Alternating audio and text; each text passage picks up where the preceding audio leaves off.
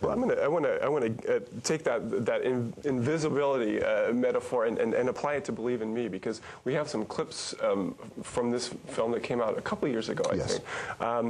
And tell me a little bit about the inspiration for this, and then we'll take a look at the first clip. It's based on a novel, and the novel was written by a Peabody Award winner, who's a very interesting guy. He'd been the sports information director at Oklahoma University for 40 years, but he wrote young people's books.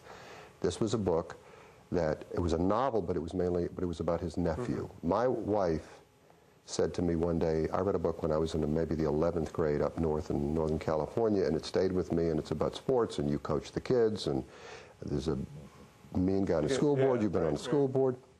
I think you'd like it. And I had spent a year and a half with a movie that I'd written for Showtime that I was approved to direct, but we could not agree on casting.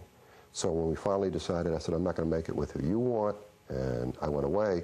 You're left empty, and I found this, and I said, I'd like to try to make this, and I was very lucky to find the money to make it. Let's take a look at the first clip. This is the first game of the girls' basketball season. Now, the premise is that a guy is hired, he thinks to coach the men's team. He gets there, he's told, in fact, you have to coach the girls' team. Girls' team is not very good. Right. This is a pre-Title IX movie. So one of the things that was nice about it, being a You Go Girl movie, but pre-Title IX, especially in the West, if you wanted to be a basketball coach and got girls, it was a career death sentence.